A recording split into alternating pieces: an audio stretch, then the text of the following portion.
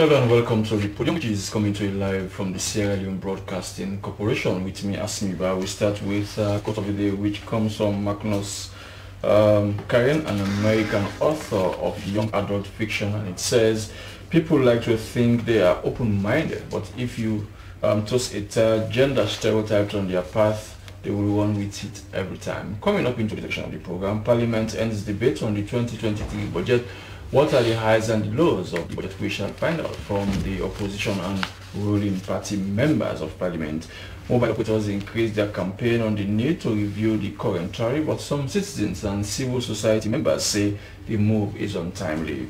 Data from Rainbow Initiative show that there is surge in sexual and gender-based violence. All these stories and more, including your text messages, which you can send to 0883733504. The number again is 0883733504. It's Podium. The number you can send your text messages is 0883733504. You can also send us a message on our Facebook page, SLBC TV channel 31.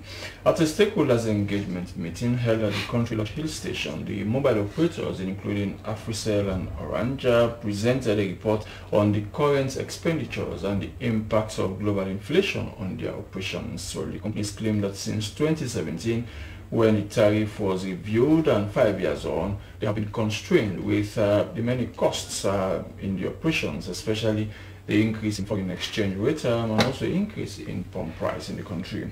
However, citizens claim that such an increase is untimely, looking at current economic challenge forcing the people, especially at the time when the country's economy is not performing as many citizens expect. Well, for further insight into this, I have in the studio John Conte, who is the media relations manager of Africell, and later we are expecting to talk to a civil society member who is against the idea proposed by the mobile companies. Let me start with John Conte. Welcome to the program. Thank you very much, Asmu. Okay, I see the mobile operators are all over the place expressing their own reasons or profiling their own reasons why they want to review the 2017 tariff.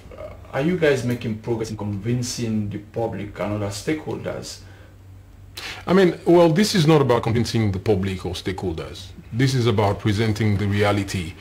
This is about helping people understand what is happening in the industry. This is about helping consumers understand that we are constrained. This is helping the National Telecommunications Authority understand that a review and normalization of the tariff is long overdue. This is putting the cost of tariff against every other commodity. This is putting the cost of tariff against even entertainment. I can tell you, Asmi, that since 2017, when the tariff was reviewed, everything else has increased. The price of every other commodity has increased but tariff. Now, so what we're basically asking for is a normalization of the tariff. When you say normalization, what do you mean? Because it is about bringing the cost of the tariff against whatever inflation we are experiencing at the moment. Inflation is over 25%, close to 33% at the moment. Fuel price increased from 6,000 leones in 2017. It's 21,000 now. And as MNOs, we pay bulk price, which is 25,000. So that means there's 300% increase in the price of fuel as against stagnated, stunted tariff price for the past 5 years. So we are basically saying, let's normalize, let's bring it to a point where even though it might not be adequately enough to offset whatever cost there might be, or maybe in terms of operations, but we would meet at the point where the companies would not be bleeding, which is basically happening. Changing the tariff or increasing the tariff is not the only way you can get the balance that you are looking for. I mean, that's the most significant. What is our basic operation? What do we do as a phone company? What do we do as MNOs? We sell airtime. So it's the crux of our operations. That is basic what we do. We make money by selling airtime. So if the tariff is at a point where it needs reviewing, we're basically just asking for that let's look at the cost and let's review that. When you say review, how many percent are you asking for, or do you want NATCOM to allow you to increase the tariff? So a lot of lobbying, a lot of other engagements are ongoing with NATCOM. NATCA at the moment, based on the 2022 Act. It is the commission is now being transformed to an authority. So we're saying they have the legal right to state whatever the cost should be on tariff. We have tabled some suggestions I would not like to mention, because whatever I do as far as that cost is concerned, it would mean I'm issuing a statement policy representing the MNAs. But we are looking at the public may want to know the proposal that we are looking companies have presented. Are you asking, for example, for 100% increment, 50%? 25%? So what we would do is we would leave that specific information with the National Telecommunications Authority. Presented to so in the joint in the public partnership, public-private dialogue that we had, if an amount or a figure wasn't presented, what we presented was a case justifying the need for a review. It wasn't a cost attached to it. We said to NATCOM, based on what you've seen that we have showed as far as the cost of our operations against the inflation that we're experiencing, cost of tariff against the rising pump price, we're kindly asking for the commission, for the authority to review that and give us something that is appreciable. I mean, but you guys must have had something in mind. Of course we do. 25% increments? So I don't, like I said, permit me. I'm not running away from the question, but I'd rather let the authority tasked with the responsibility of announcing what the price should be to make that announcement. Okay. I mean, it is not unanimous. I mean, one of the other mobile companies is saying that increase in tariff is not the solution to what you're asking for. I don't. They hold a different view. Well, all the MNOs were there, and that was a communique signed by all the MNOs. No, but I mean, let me disclose it now. I mean, the other day, QCell was on Morning Coffee, and they were at variance concerning what you guys were asking for. So it's are you not speaking with one voice? Of course, we are speaking as a sector. We are speaking as an industry. If I don't want to make a case on their behalf. I don't want to make a case or an argument against what they have tabled.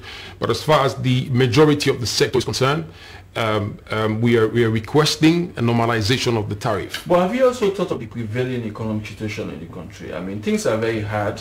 You can imagine, I mean, less than a fortnight ago, I mean, the fuel pump price was increased.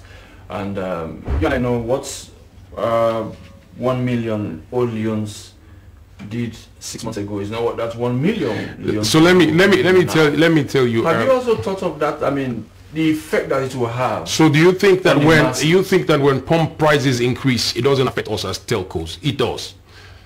If you were buying 250 liters at 10,000, we were buying higher than that. But let's have that at 10,000. Big multinational companies. Of course. So that means the more you have, the more you pay on taxes, the more expenses you have, the more operational costs you have, the more capital against inflation. So let me mention, there are a few sites, there are a few figures that I've seen. I can tell you there are sites that would really not make you any profit as far as calls from and to that site is concerned.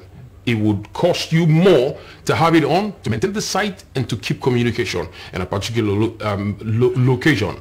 So what would you want to keep that site on or have it off and save your cost on running that site and transfer that to another location? Cost in other areas. Take for example, I mean, people say some of the mobile operators normally use this CSR, corporate social responsibility, under that guys, and they disburse this, I mean, spend lots of money out there. People say you can cut some of those costs. So that is basically, maybe your spending is so high. So that is basically what's happening. We are not cutting. We have to give back to the where we are operating, and that is done through CSR. Now, but at the rate the companies are bleeding at the moment, we would have to have a review of that. We would have to look at that and say, can we continue with the magnitude of CSR we do every year? Can we continue with the magnitude of support we've been giving to respective or various industries, entertainment, we've been giving to education, we've been giving to, you name it. Can we continue with that? That would be something you would review as well to look at this current rate? No. Are you guys not whipping up sentiments? Listen, whatever happens, if a decision is made, I would tell you, before we had the increase in the price of fuel, It was rumored, and people complained. There were huge price. There were in civil society organizations, the general public, media, everyone complained. But then when PRA wanted to do the price increase, they go ahead and announce, you make adjustments. It is the same thing. We are moving along the same direction. We are asking you. We just want a normalization of the tariff. That is why we're engaging. It is about letting people know that this is happening. It's going to happen, and we are looking forward to it happening. Okay. We've asked the commission, we have asked the authority to help us with normalization, that. You and I know that the pump price or the foreign exchange is not stable. Maybe another 1-2 months from now, maybe something happen. So at any time the pump price increases, at any time the exchange rates, the Leone devalues and the dollar values. You want? Have we done that in the past? No, I'm asking. Is that kind of arrangement you're asking? Have we done that in the past 5 years? No, I'm asking. Is that what? I'm responding. Is that the new arrangement now you want? So based on the communique that was signed, whatever happens, there would not be a price review or a tariff review within the next 6 months. If our case for normalization is approved, there would not be a tariff review. Whatever happens in the next 6 months. But it's been 5 years, we haven't done that. Pump prices increased. It's been 300% increase as meal. And there hasn't been one review or increase of telecommunications tariff, be it data or voice. Okay.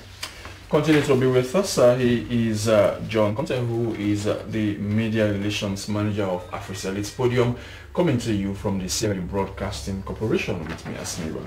Let's go to another issue. Our Parliament has on Friday concluded debate on the 2023 budget, which was presented by the Minister of Finance on the 11th of November 2022. Well, the bill seeks to authorize expenditure from the Consolidated Fund for the services of the country for a whole year. Well, 2 days into the budget debate, the main opposition party did boycott, but the last 3 days saw them participate in the debate. Also, members from the governing party refer to the 2023 budget as one that cares for the vulnerable. While the opposition party says the budget is not much to write home about, citing the current economic climate in the country. But the bill has been committed to the Committee of Supply and further scrutiny, and this is a crucial stage as it discusses allocations to MDAs, especially priority areas of the government midterm national development plan. Well, for more on that, we have in the studio Honorable Mustafa Mselu of Constituency 095. We are also expecting someone from the All People's Congress to join us, a member of parliament from the side of the APC. Let me start with you, Honorable Mustafa Mselu. Welcome to the podium. Thank you very much. Welcome to yours. Okay. Like previous budgetary debates, much did not change. Normally, since I became a journalist, I have been following budget debates in parliament. Whenever a finance minister presents the budget, the ruling party will defend, the opposition party will pick holes. That's a normal tradition in Sierra Leone, and I'm sure you agree with me that that did not change this year as well. Did it change? Well, to a large extent it did not, but because probably that is how some opposition members see the budget, because the budget is not a SRPP budget, it's a budget for the entire nation, and it's a budget that caters for the affairs of the citizens of this nation. Yeah, we did not prepare the present budget to Parliament to say it's going to support SLPP members, it's going to support Sierra Leoneans across. And if you look at the budget, a huge chunk of this budget, 22% of this, is to service the education sector, which is a very key issue that we have to discuss here this afternoon. And the theme of this budget is addressing the needs of the vulnerable in the context of multiple crises. You agree with me, you and I know the crisis we are going through right now, from the COVID-19, the entire world was battling with COVID-19. We have the Ukraine-Russia war. All of these are issues that the entire world is battling with. It's not just specific to Sierra Leone. But as a nation, I used to say, even when we are on 98 Monday with a Honorable my colleague, the disasters or natural disasters are something that we don't control. We don't have control over. What we have control as a government is how we manage these issues, how we manage disasters, how we manage the shocks. Yeah, the Ukraine issue is man-made, yeah, but it's not by our own volition. You know, the supply chain has been disrupted for quite a long time. Even for the fuel, I am talking about fuel here. Even OPEC countries, they've cut down the production. These are all, we're not producing oil here. So we are basically getting these goods out of Sierra Leone. Yeah. So we have all of this outside of our control. But what we have done as a government is to how to cushion the effect on the citizen. So how do you think the 2023 budget will cushion that pressure, that effect, so that the ordinary man does not, well, the ordinary man feels it but does not feel it that much? You and I will agree that, you and I know that in this country, with all these shocks, with all this pandemic and all the rest of it, we have essential commodities in the market. And in the history of this country, it is this government that has taken direct money into people's pockets. It has never happened in this country in the midst of COVID. When you say direct, what do you mean? We serviced all the entertainment industry, the hotel workers, the cinema owners.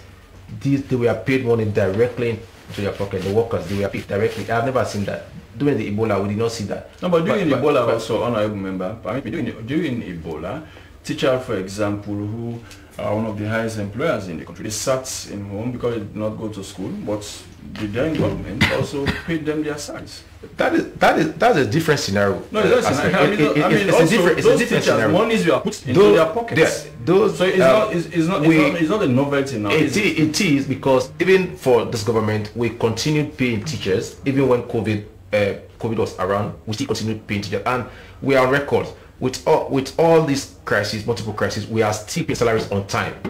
For this month, for November, we paid salaries on the 22nd, 23rd. Salaries paid across the board. We've never reneged on our responsibilities. We are moving on development projects. That's what government is supposed to do. Yeah, but a responsible government does that. But a government that's not responsible will say, okay, because of this, we are cutting down on ABC, but we are still managing the situation, and the people are getting the essential commodity in the market, and we are cushioning the effect. How are we cushioning the effect? We've reduced tax on basic commodities like rice, oil, sugar, and the rest of it. We've drastically reduced tax on those. But the price of these commodities you mentioned keep increasing on a weekly and daily basis. Well, it has to do, and the percentage is also scary. Take for example something you bought last week, let's say at 10 leons.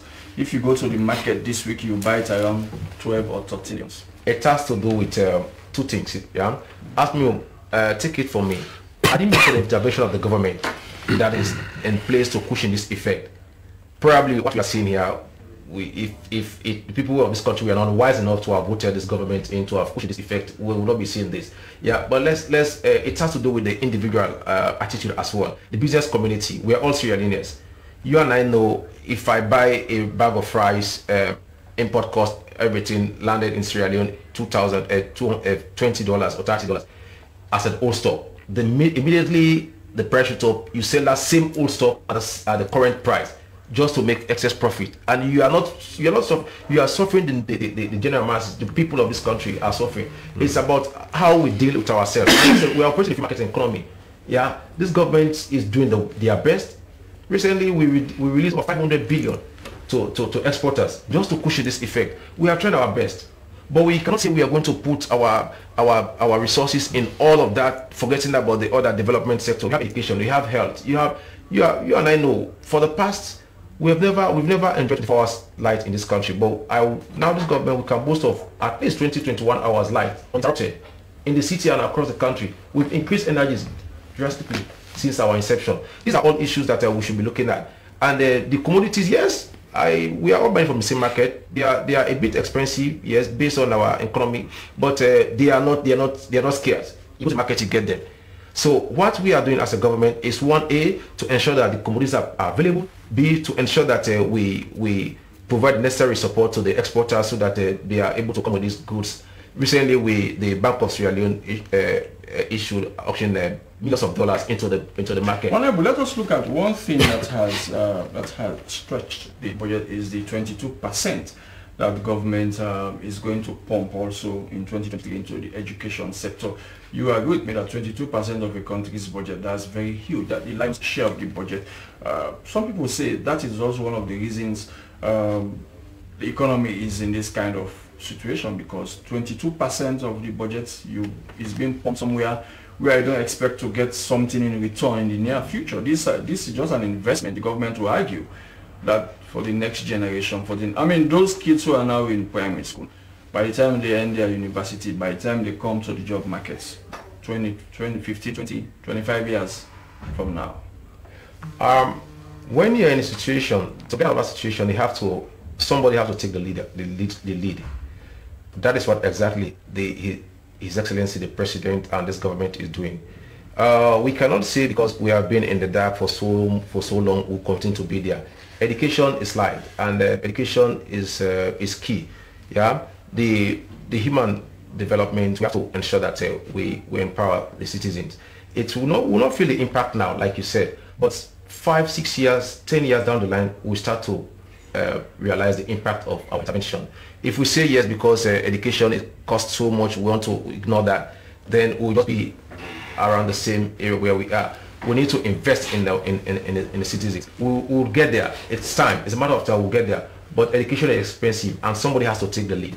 Yeah. By the time we are doing well in education, we are doing well. You and I know we've increased enrollment, retention rates, number of public exam passes, number of public exam. It has never happened in this country. 2022 is one of the best results we've ever produced. So how many of them got admission to the universities? That is not a question we are here to discuss. We are here to discuss. No, but that should be part of the quality assessment. Quality assessment have different variables or indicators, and I don't think we want to discuss that one here. We're just talking about education in passing, but we're talking about the budget and how that impacts the lives of the common civilians. I think that is what we are here to discuss. But you can't talk about past figures without talking about the quality as well, can't you? We talk about quality. The issue of admission to the universities, that's a difficult game. The you and I know we have limited universities in Sierra Leone. We have limited universities. Yeah, it's just now that we have other universities. We have the EBK. We have Unimark. We have other colleges that are around now to absorb this tension. Before now, it was just Jala and the Private College, IPA, those three. So, but now we have up to 10 or 15 or more. So at least we are able to absorb the students into the system. That is something that we have to applaud the government for. It's progressive. It's not just SLPP. It has been progressive. Yeah, but we are now ensuring that the quality is maintained, because that is the point. Quality education is maintained. And for us, it's our flagship program, and we have to treat it like a flagship program. It's our baby. We need to ensure that by the time we leave power, people of this country are enlightened. And enlightened citizens will not take any kind of treatment that politicians will just come and levy on them. When people are enlightened, you don't just treat them take it for granted. That is what we are pushing. Some other government will not want people to be enlightened, and we are trying to enlighten people. By the time they are enlightened to a certain level, you now see the progress all of us will make. Okay. Yeah. Thank you very much, Honorable Salu, who is representing the Sierra Leone People's Party from constituency 095. The program is Podium, coming to you from the Sierra Leone Broadcasting Corporation. Well, shortly we shall talk to the Member of Parliament representing the People's Congress. But before, let me come to you, Joseph Sano, one of the civil society members who is against the review of the tariff that the mobile operators are asking for. I mean, you are not here, but John has painted a very convincing picture. Since 2017 to now, prices of what they use have sprung up. For example, I mean, pump price, fuel price has gone up. I mean, the Leone is depreciating while the dollar is appreciating, and many of the things that they use are paid and bought in dollars. So that's very convincing. They are not running. Their businesses are running at loss for now. Don't you think that's a convincing one? Well, I want to inform you that we don't have any empirical proof that their businesses are losing. We went to Country Lodge. We are informed at night on Thursday. Unwillingly, some of us went there, and the discourse was whether there should be a tariff increment or not. And the civil society sector was split into two. We vehemently opposed that it should not be, not even now. The media were unanimous that no, it should not be now. So, but they still continue to say they want it. And from what I'm seeing... Why do you think it should not be now? No, from what I'm seeing, when we discuss with another MNO, they are not prepared for increments. So why not now? Firstly, he has given you the convincing story that they are buying in dollars. Of course, yes, they are buying dollars. Of course, he said also the prices of things have increased. Of course, yes, prices of things have increased. But let me tell you about the telecom industry. And when I'm speaking to you about the telecom industry, I am not a novice in the telecom industry. I have worked in the telecom industry for over the past 10 or 15 years. I have, besides that, even my master's in telecom management. So I am not talking as if I don't know. It is where I came from. Firstly, I want to inform you that the telecoms industry is not losing.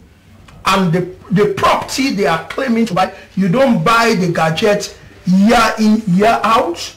You buy the gadget like 5-10 years. And then after that, anytime, always when there are new gadget out according to the ICTU protocol, and then you change them. So now, yes, you buy them in dollars because even most of the world is now being run in dollars. But what are we saying? What are you paying for? We are telling them that we have to have a best practice from all the countries that have been increased. I called my friend. Luckily, I've been working. I worked in the NASCOM, so when I was there, I made friends all around. I called my friends at Nigeria.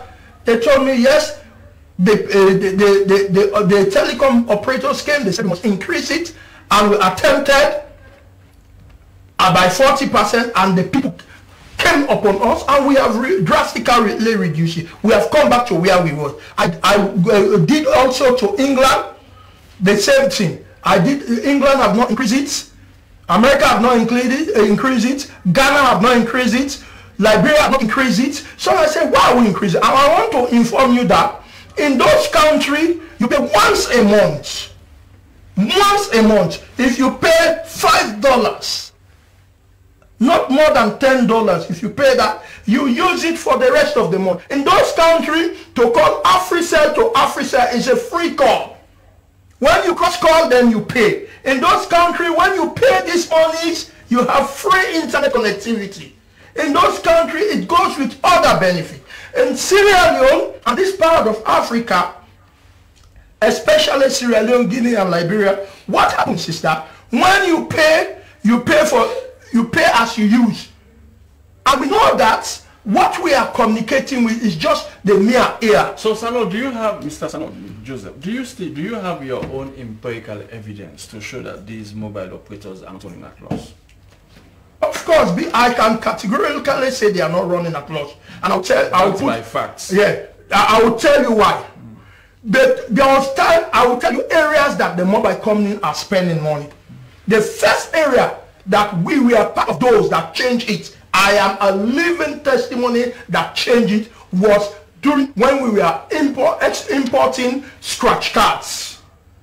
At that time, I was head of Celtel customer care. The headache was on me. And at that time, when we bring it, we have over scratch. We sat down together, we went to other countries and decided that we should start using online credits, electronic credit. And we stopped. It saved us the cost of ordering for scratch card, shipping them out. That drastically minimized the cost on us. The other cost, you understand, that have been minimized on us is the mobile money. When I started it, luckily I was part of it again. I was part of ZAP. I was directly the monitor of ZAP. We used to call it ZAP. It is not money, it's not Celtel money, it is not Orange money. So I know it. And by the way, let me tell you something. When you in terms of the other area where there is big spending right now is in terms of the towers, the max, yeah, letting them on. When you are in an area where there is no electricity, you have to have 2 generators there. You have to ensure that when one goes down, you use one for certain period and leave one for certain period, and there should be petrol in that areas, right? That is the area of course staffing, because things go up. But I tell you, from what, if we can walk the radius, we can calculate the amount of profits that these companies are making just within this perimeter, right? I can tell you within an hour, within this perimeter, you understand, the companies will be able to make $100,000 in calls. In calls. And why are they making it? And how do you make profits? You make profits by the minute of usage. You make profits, people will want to, you have minutes of usage, how people use your phone. And then the other thing that is core, when we were in the telecom industry, we decided that, oh, for people to use our product and service, let us create innovative product and services. But that's something they've been doing. Now. So that is how we expect. Our suggestion to them, we know it is tough time, but we have not seen a precedent by all the countries doing this. We are saying the people are suffering. We are saying the only benefit we are enjoying today in the world, not only in Sierra Leone, is our internet and our call. Now, so, Joseph, the National Telecommunication Authority has been asked by these companies to see how they could review. Now the buck stops at National Telecommunications Authority's desk. So I talked to the commissioners. They are not aware about this. They are not aware about. Yeah, the commissioners. Sorry, can I I'm coming, please. You have your own time. He's peddling misinformation. No, wait, I'm talking. When I'm done, you can correct me. That day, I talked to them. When we came from there, I raised it up. They said, but that has not come to our table yet. Say, but maybe they will bring it to us, right? Okay, then the other thing is that I am talking to them, the commissioners and the director general. If you were in NATCO, would you have held this kind of holding now? Of course, that is one of the reasons why I was very unsuccessful at NATCOM. They know me. They said I have, because they said I have opposing views. What I'm saying, can they please allow, for time's sake, until the world is, can they please give us, this is not the right time. This is the time we are suffering from food. Our youth, our children, our women are suffering. The only means of communication we have, the only thing that we are enjoying now, as he said, everything has gone up. The only thing we are enjoying now is the communication. And you want to lift that one up high. But they are running business. You expect them to. And I tell you, I am part of the business. I am from that sector, and I can tell you. No, you left that sector a decade or so ago. No, not a decade. So what I want to say, even if two things I was suggesting to them. Two things I was suggesting to them. Can we talk to, we are negotiating, we are lobbying with the government to see that the taxes they are paying, if it is so much, let them minimize it. So how do you want government to make it as well? We are not saying they should stop it. Minimize it, you understand? So that the government and them can share it, so that for the people, we don't want a scenario where the people continue to suffer and then while the telecoms are making profit. Okay, so we are saying government and them will have a dialogue. Have a bite shot before you go forward. I am not surprised at the clear-legged form of argument he's put forward. It's been very empty and rambling. You call them clear-legged? Yes. It's been very empty and rambling.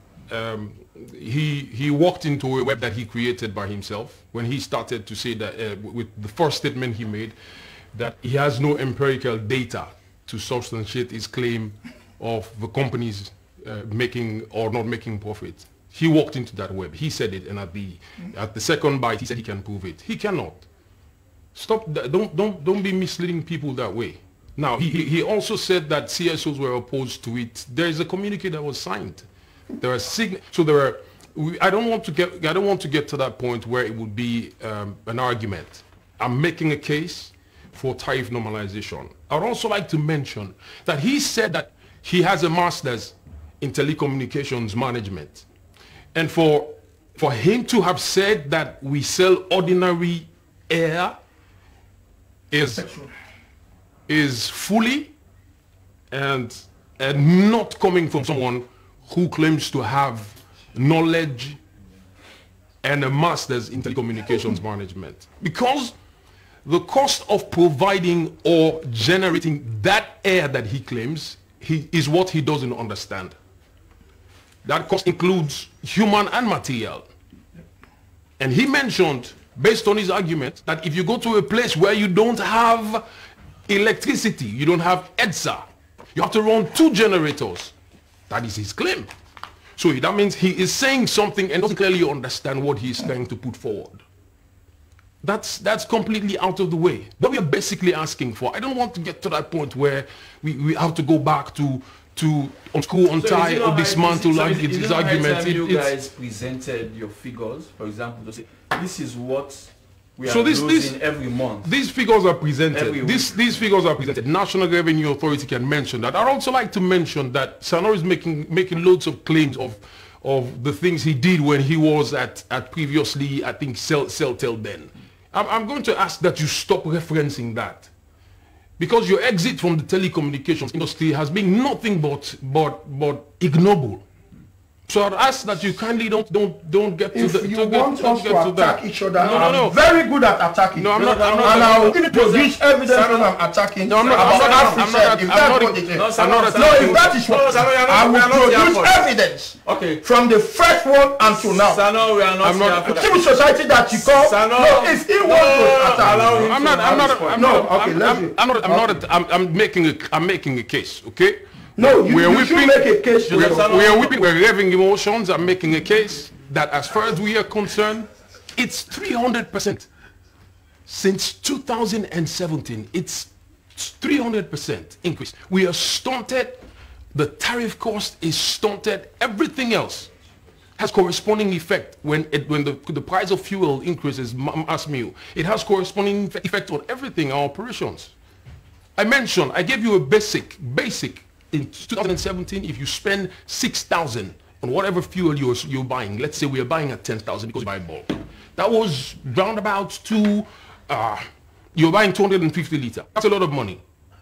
Now, it's gone up to 18,000. It's over 6 million that you spent on something that you would spend less than 3 million on in the past year. Okay, so that's a lot of money being spent on it. So we're basically asking for a review. Let's go for a short break. The program is a Podium, coming to you from Freetown. We are going for a short break. After the break, we are back to the program Podium, which is coming to you live from the Sierra Leone Broadcasting Corporation. Well, if you are just joining us, remember we started with the budgets that was presented by the Minister of Finance, and members of Parliament have just ended the debates that saw the ruling party holding its ground and the opposition party also holding its own ground, which is normally the tradition when budgets are normally debated. We've now been joined by Honorable Umfa Kuroma, who is representing the All People's Congress. Welcome to the program, sir. Thank you very much, and thank you for having me. Okay, your party held your ground that as far as you are concerned as a party, the budget does not speak to the realities on the ground. But how did your party reach to that conclusion? I mean, for us, of course, the signs are telling. They're all over. We already spoke on the fact that cost of living have increased. You cannot campaign on cost of living. You cannot even run a propaganda machine on the cost of living. The people of this country can see and they can tell. This is a government that campaign on bread and butter issues. And like I said, bread has not been given, nor butter has been given to the people of this country. We see expenditure increasing, especially in education, but human capital index is not telling the story. In 2017, human capital index worldwide said we were at 0.35. 2 years later, we are still at 0.36. So it has not moved a notch. And the budget talks about providing for the vulnerable population. I believe based on government policies, the vulnerability of the society have increased. We have more people in that vulnerable gap or in that vulnerable window than we used to have in 2018. So for us, of course, the circumstances have changed. The dynamics have also changed. Things are not the way they are now compared to the way they were 2016, 2017 and 2015. For the rest of the world. I mean, when the Prime Minister of Malaysia was asked, what does he think COVID will do to his country in terms of his fiscal policies and the drivers of inflation, which are food and fuel. He said he doesn't think COVID will affect his nation. Why did he have that confidence? The confidence stems from the fact that he believes he has prepared his nation for an eventuality. So do you also, are you expecting our own government to also make such a boisterous statement? Absolutely, if they were prepared, but they are not. Prepared So, for what? Prepared for any eventuality. But You're not sure. COVID is not something that any government had prepared for. That's what I'm saying. So if you're prepared for the unforeseen, then you make your policies based on those unforeseen. But COVID has not shut down the country. Even with COVID, things are moving in the country. They are moving, but we're saying that the economy is bad because of COVID. We're saying the economy is bad because of the war in Ukraine. But we are saying the economy is not bad because of those reasons. We're saying government expenditures have increased because governments have become bigger. Governments have created more ministries that are duplicating their efforts. So if you go into the Ministry of Education, before we have a Ministry of Education, of course we had a minister in charge of junior secondary schools. We had a minister in charge of tertiary institutions. Well, now we have a government that created a new ministry. But there was a compelling reason for the Minister of Education to be dissected, to be separated. The Minister of Higher Education and the Ministry, sorry, the Minister of Higher and Ministry of Basic Education. There was a compelling reason for that to have been done. Everything is compelling. Every reason that's projected will be compelling. Do you want to tell me that the government before now, the APC government did not manage the tertiary and the primary institutions? Well, education was not a flagship of the then APC government. Education is now a flagship of President Billion's government. So where education becomes his flagship program, he has to put more strength, more finance, more energy, and more personnel in that. And I'm sure that's the vision and thinking the president had when he separated free quality the Minister of Education. Free quality education was a priority of the former. Free quality health was a priority of free the former. healthcare. Yes, was a priority of the former government. But they did not create two institutions. Free quality education, yes, under this government is a flagship project. But under the previous government, most of the things that were spent on education, especially tertiary education, where students had 75% of scholarship in tertiary education. If you ask anybody, tertiary education is more expensive than primary and secondary education. And families are spending as much under this program by this government. So you think the 22% of the budget on education is not something that the government should have done? I'm not saying it's not, but if you even look at the budget, when you go to the budget, the schedules, you see clearly that the 22% is actually bloated. The 22% is not all on expenditure.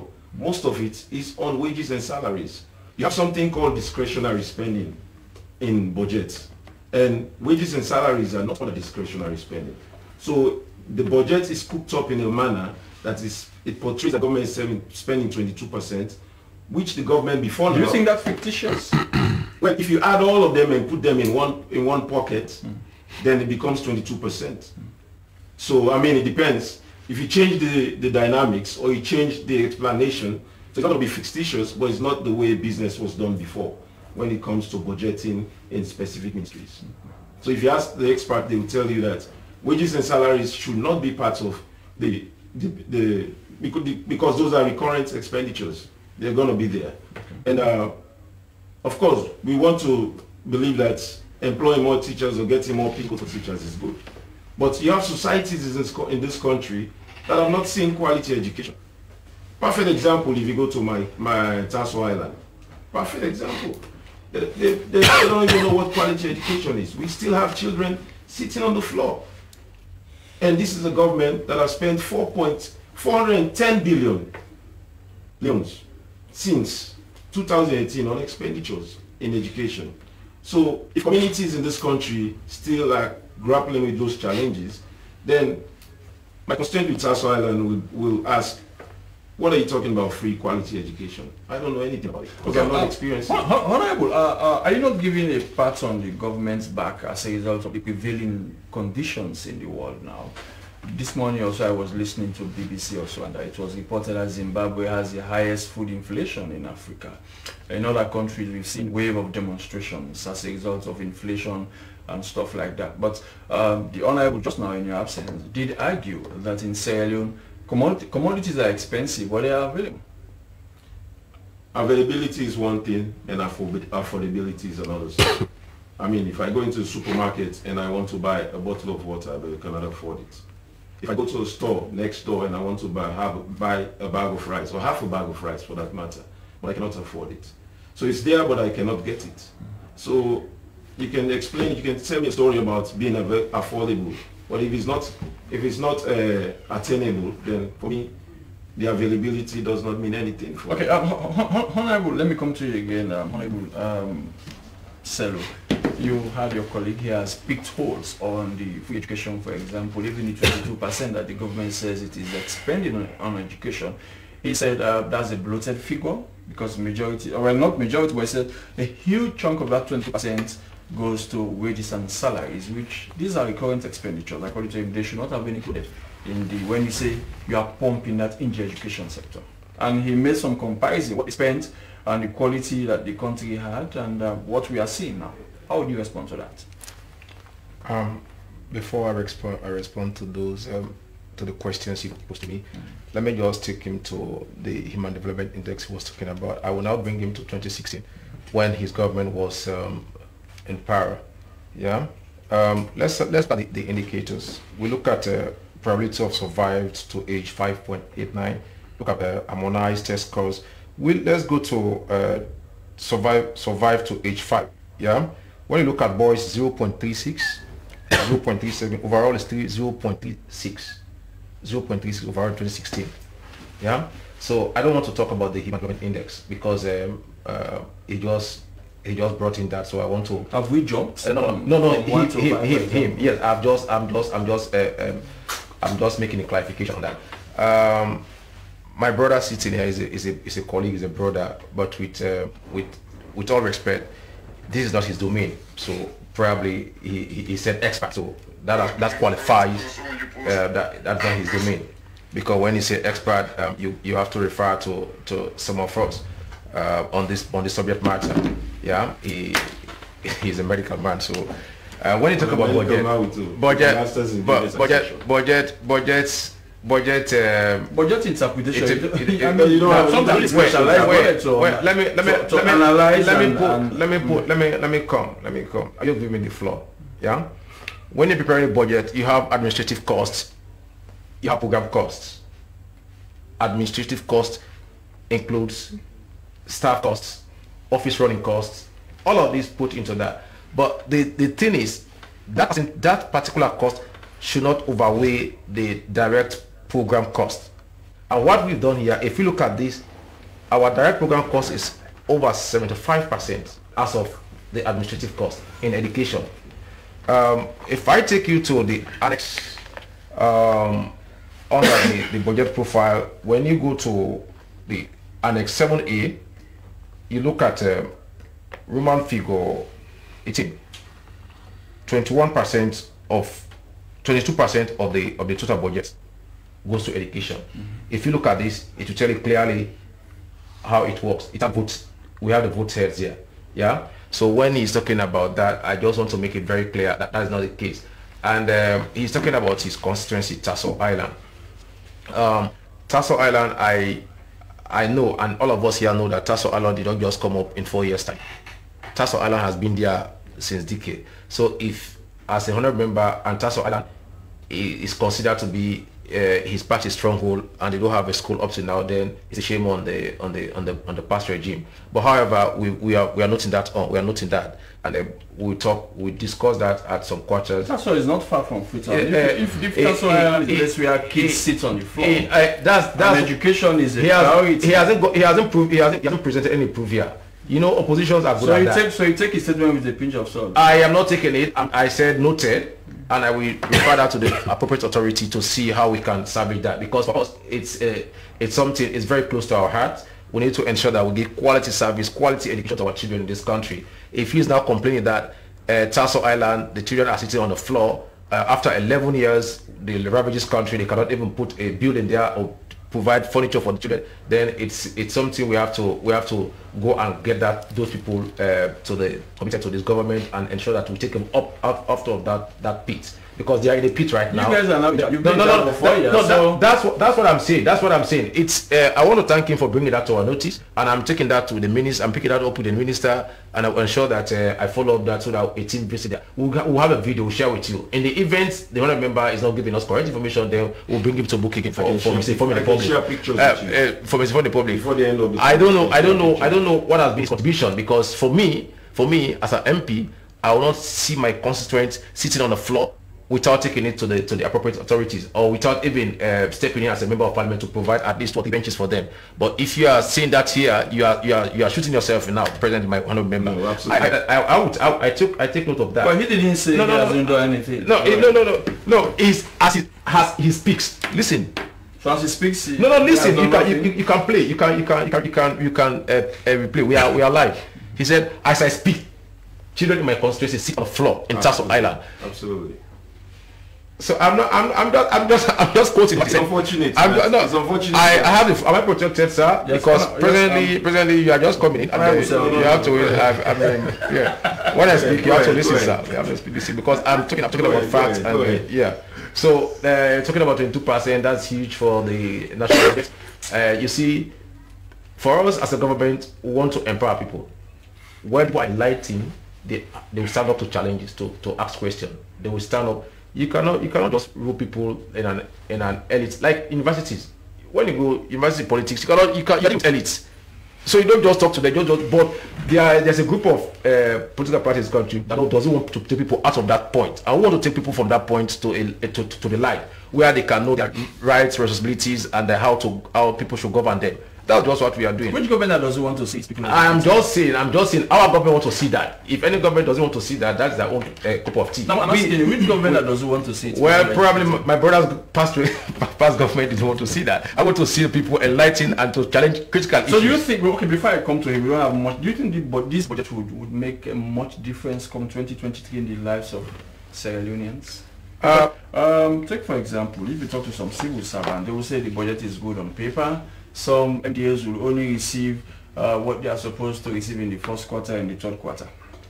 And how do you think those institutions, those MDAs will operate? My brother, this money is not in the vault to go and pick tomorrow morning to come and disburse. Yeah, budgets are mere proposals. What we are not doing as a government is how to generate these funds, how to generate resources, and it's not the responsibility of SLPP alone. It's the responsibility of all of us. When I say all of us, the opposition. We as a governing party, to ensure that we generate enough resources so that we can able to actualize these plans here. Okay. But before you go. Few seconds. I was talking about mitigation strategies. The pandemic is not something that we have control over. These are natural disasters we have control over, but what we have control over is the mitigation strategies, how we are able to manage this situation. That is the responsibility of the government. When the Ebola struck, and that is what he was referring to. That's your response mechanism has not been robust. Can you compare our response mechanism that our president was taking as an example in at world conferences across the globe as an example for managing the COVID? Can you compare COVID that has ravaged the entire world, even the US, the big economy was grabbing with that, to that of a disease that just within the sub-region, Guinea, Liberia, and Ivory Coast, that led us to austerity. Can you compare the management of that and this of the management that has... Okay,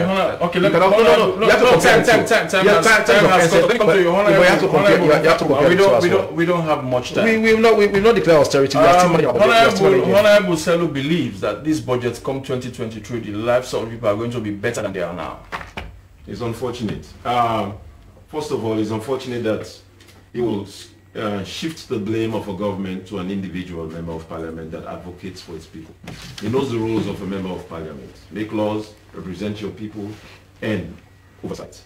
So when members of parliament go to communities and solve problems with their constituents, they're doing it because it is not because it's a responsibility. They're doing it because they love their people. That's what I'm saying. So secondly, this is a government that campaigned on bad policies by the previous government. Unfortunately, 4 years and a half. That's what you're making your point, because time has already cut us. Absolutely. So we're talking about a government that campaigned on bad government. 4 years later and a half, they're still blaming on the previous government. Expenditures have increased against the GDP from 21.3% to 25.1%. And expenditure is projected to increase by the end of this year to 28.1%. And by 2023, it will be about 22.3%. We have a government that is using 58% of revenues mobilized on wage bills.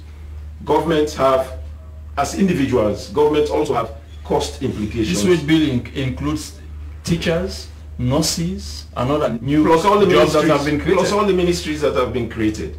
We have EPA, and now we have Ministry of Environment. We have Ministry of Social Welfare. Now we have a Ministry of Gender and Children Affairs. So if you have a pause, you should know how you should spend the money. So finally, what do you think this budget will do to the people 2023? Well, the Honorable from Bombali called this budget Operation Pay Yourself. It's a budget where government is spending money on areas that they don't need to be spending money. So it's a budget that is not prudent. So Thank you very much. It's a budget that have led to the cost of living implications that we experience here as a country. Fuel prices have gone up, the price of food is unaffordable, and thank you very much, Joseph Sano. I will give you a few seconds. We don't have much time. Now, when NATCOM receives the proposal from these MNOs, what do you think NATCOM should do? Well, what I want the leadership of NATCOM to do is to call NRA, because NRA was not there. So call NRA and have a dialogue with these guys and see what is feasible. Please, I'm begging the president, shift this burden from the suffering masses. And I tell you for true, if you look at the past agreement we signed, there was things that they did not do. And they said it was a conditional increment. And they said they will improve their quality of service within 120 days.